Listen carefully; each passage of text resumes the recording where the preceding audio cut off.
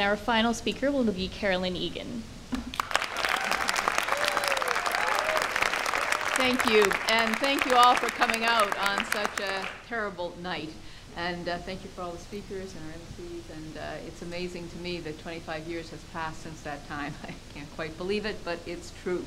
And my task tonight is to tell you a little bit about the campaign and bring us back 25 years or before. And it wasn't as though there was not access to abortion in 1983, 82, when we started meeting. There was access, but it was a very privileged access. If you were a middle-class woman who could afford to go to Buffalo or pay a private gynecologist, you had the right to abortion. But if you were a low-income woman, a woman new to the country, a woman from a First Nations reserve in the north, a rural woman, a young woman, a working-class woman, you didn't have that right. And that was what motivated us to make a change, because Canada touted itself as having a universal health care system, but it was so obvious to us. Immigrant Women's Health Center, where Aisha works, Hassle-Free Clinic, where I worked at the time and still do, we saw every day women coming in, sometimes without health cards, oftentimes with health cards. They didn't have the private gynecologists. They were the working women, the poor of the city. And what we had to do, and remember, there was no redial, there was no cell phone, there was nothing like that in those days. I wonder how we organized, but we managed. And what we had to do is call at 8:30 in the morning to a downtown hospital clinic over and over and over again. And about 45 minutes later, the phone would be answered, and the nurse on the other end would say, "I'm so sorry, but all the appointments are gone. Try tomorrow." And then we try the next day and the next day. But this was our jobs. What about the woman on the factory floor? What about the high school student? What was she to do? And these were the women who were being denied. And this was what motivated us to take on this federal law. And it is amazing. A small group of women, then a larger group of women, and then hundreds, and then thousands, and then tens of thousands across the country became a part of this movement because we had to change the circumstance. Now, we understood that the country was pro-choice. We felt that it was. But we had to organize that because we knew we were up against a conservative government in Ottawa, a provincial government here, and an organized anti-choice movement that was small. It was a minority, but it was very well funded. And we were just women and some men who felt we had to fight on principle. And we understood enough that we had to change the balance of power in this country. And how do we do it? Well, we looked at the province of Quebec, where Dr. Morgentaler had established a clinic, and where the trade union movement again, the women's movement came together. And those two forces were able to create a circumstance where Quebec, once the PQ was in power, chose not to recognize the federal law. Ontario was different, but we felt that same strategy made sense. We had to organize. We talked to Dr. Morgentaler. He had been through a lot, as Judy explained. And he said, in the end, yes, I'll do it, but I cannot do it alone. We need to build a movement. He understood that from the very start, no matter whether there were different strategically at times, and there were. And so we had to determine, well, what is the strategy that will win? And there were always arguments. You know, is it going to be a male doctor, this, that? There were those arguments. But we fought our way through them. Linda and Bob Gardner know that very well. And what we decided, we were going to develop a strategy to broaden what was the definition of choice, because the legal right to abortion was absolutely critical. Because those therapeutic abortion committees, they denied women that basic right to make the decision herself. It was in the hands of a therapeutic abortion committee, as you said, 3 doctors, none of whom ever met the woman. Now in Toronto, it wasn't so bad. A lot of parts of the country, it was terrible. It was the access problem. It was the fact that the law didn't allow women to make that choice themselves. So what we said was, well, what does choice mean? Well, choice means a whole range of women's issues. It means the right to birth control in your own communities, your own language. It means the right to be free of coerced or forced sterilization. It means the right to express your sexuality whichever way you want, the right to employment equity, the right to a decent job, the right to child care, all of these things, and of course the right to full access to free abortion. Because we fought as hard for women to be able to have the children they chose to have. And that was a lesson that we had learned a little bit earlier, again from the Immigrant Women's Health Center and Women Working with Immigrant Women, and Judy Prasad, who was a major fighter at the time, is in the audience now. And that was very important. These lessons were very important. And so we were able, So even if someone did not feel that abortion was their choice, my mother, for example, 10 pregnancies, 6 children, Irish Catholic, it wasn't her cup of tea, but she also knew the reality of women's life. So we tried to allow for a movement that people like my mother or others could be a part of, even though they would never have had an abortion themselves. So this was critical, I think. The approach we took, we called it reproductive rights, they call it reproductive justice today, but that's what we tried to do. Now obviously the issue of abortion came to the fore. We were trying to overturn the federal law. We were trying to establish freestanding clinics so no one had to pay.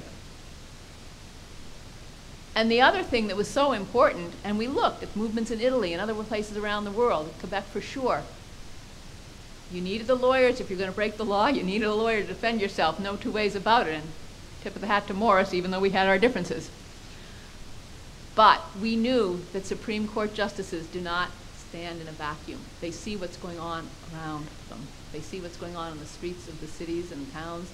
And if we could change or organize the consciousness of people in this country so that when it came to trial here, even though Henry said, I broke the law, there was no joke about it. We were not trying to say, oh, we got around it somehow. I broke the law. The law is wrong. And Morris, and you don't hear lawyers saying that too often, said, he broke the law, but you know what, jury? You can make history in this country if you set these doctors free. And they did. They did, because they listened to the people, the women of this country. And what happened in Quebec happened here. I mean, in Quebec, before our struggle, Henry was before, he was before lawyers there too, and courts and juries. And when they raided the clinic in Quebec, they chose a woman, an African woman, an English-speaking African woman, and it was a francophone jury, all white, Quebecois. And they tried to make that woman as different from the jurors as they possibly could. And you know what? At the end of that trial, and she was made to be on trial, as she wasn't the victim, well, she was a victim, she wasn't who was being charged, but she had to testify. Again, that Quebec jury found Henry innocent. And when one of those jurors was interviewed afterwards, he said it didn't matter her color, where she came from, her language. I saw her, my mother, my grandmother, my sister, my lover, my wife. And this is the kind of movement that we felt we had to build here. And it shows you, I think, when the ordinary people of Canada are given a decision of this magnitude to make, they make the right decision. They make the right decision. And that's what makes our movement so strong. So we felt we had to build a movement that was broad, as Judy and others have said, that was across the country, that was deep. And the trade union movement, that was the first place we went. We went, well, second. We went first to an annual general meeting of women working with immigrant women, and we got that support from women from racialized communities all over this city.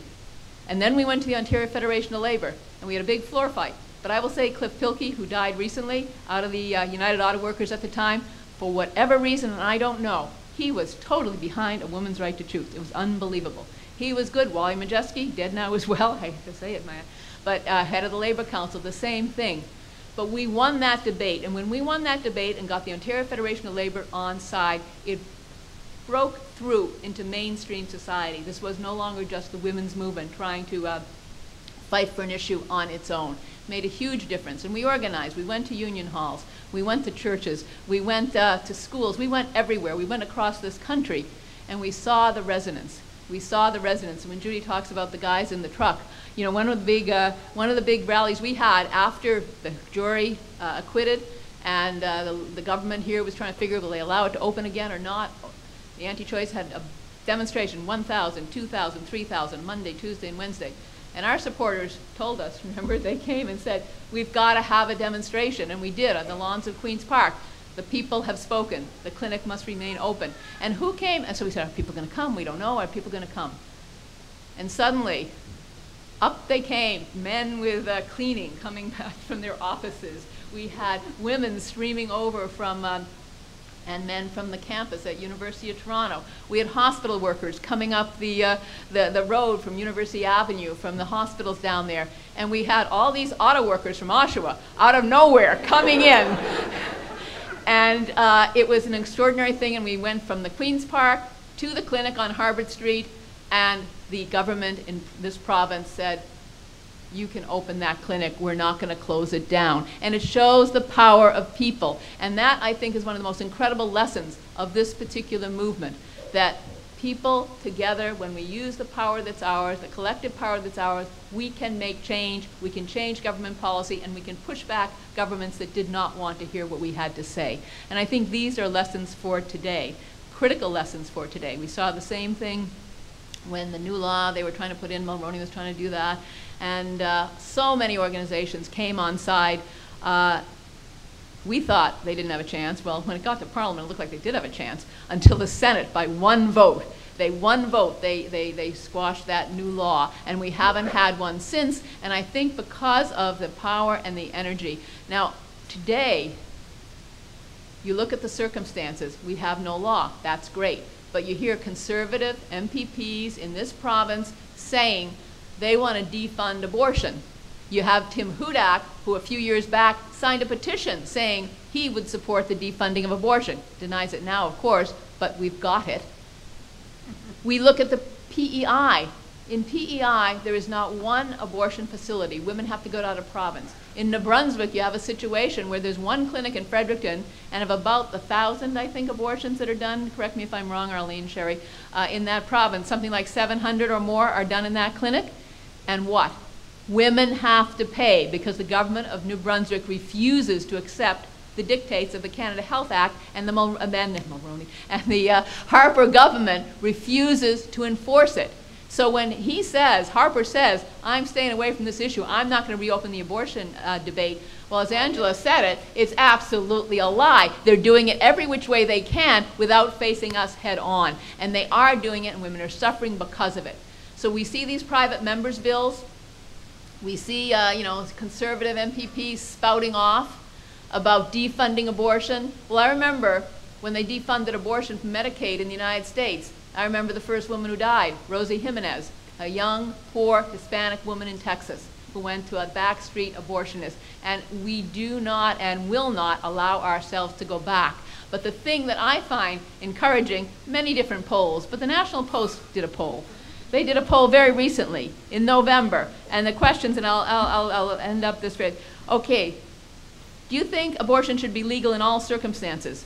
60% of Canadians. Legal in some circumstances, 30% of Canadians. Illegal in all circumstances, 8% of Canadians. So it's 90 to 8, my friends. And I think this is what we have to keep in mind when the media says, oh, it's such a difficult issue, et cetera, et cetera, et cetera. It's not a difficult issue. And when people like Jillian and Anjali and all the other medical students for choice that are working with us talk about being 25 years old or just turning 25 or whatever, and they weren't alive when this all happened. I do a lot of talking in high schools in the GTA, and it's very, very racialized classes from every community in the world. Aside from the small few, everyone, boy, girl, man, women, whatever they may be at that age, they are pro-choice because they were brought up with it, and they do not want to lose it. And I think our task today is to continue the legacy of Henry Morgentaler, because if Henry Morgentaler had not agreed to open that clinic, and that clinic became a symbol of women's resistance to an unjust law, if he hadn't done that, I don't think we would have had the same outcome necessarily. I'm a socialist. I believe in collective action. I believe that is the way change takes place. But there are also individuals at certain moments who rise to a challenge at great personal cost, and it makes an incredible difference. Henry did that. We all worked with him. I'm not suggesting he could have done it alone. It was the movement that made the change, but it was Henry Morgentaler that sparked the movement and sparked the hundreds and thousands and tens of thousands across this country. We have a lot to be grateful for. We celebrate today, but we've got to continue the struggle for reproductive justice, make sure women in PEI, New Brunswick, women in the North, women on First Nations reserves, women without status in this country have full access to free abortion. That's our task. And I think we're up to the task, particularly with all the wonderful young women and men who are coming up with us. So thank you very much.